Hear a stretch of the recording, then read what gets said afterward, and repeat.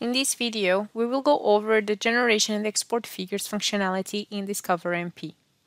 To generate a figure, go to the Figure panel, click Add Figure, Stacked Histogram, and the New Figure tab will automatically be generated. In Setup, it's possible to define the title of the figure as well as the axis units and limits. Use the axis units to define the plot type.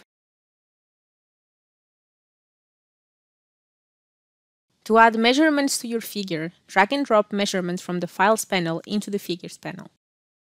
In the Figures panel, attached to each measurement, you can see all the overlays available listed individually. These could be Gaussian fits, intervals, vertical lines, or AAV limits. It is possible to hide one or more overlays by unselecting the one of interest. Only overlays available on the Analysis tab will be displayed on the Figures tab.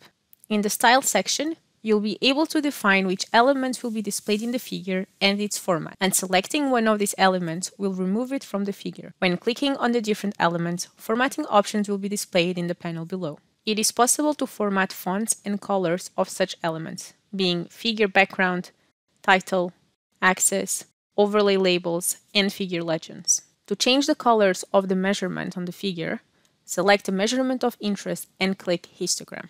This will display color, pattern, and line thickness options on the panel below. Elements can also be moved in the figure by dragging and dropping them.